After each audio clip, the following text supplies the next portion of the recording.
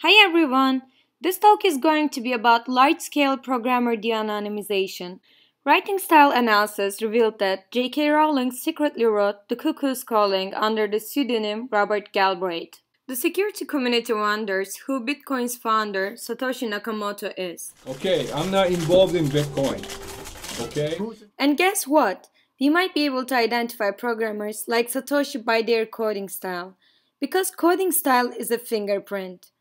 It's possible to numerically represent a programmer's coding style by extracting features from the source code and abstract syntax trees and de-anonymize them by machine learning.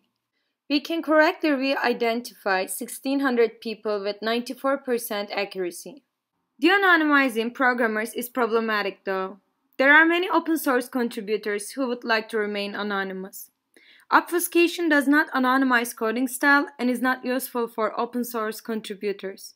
Come see our talk this afternoon to find out more.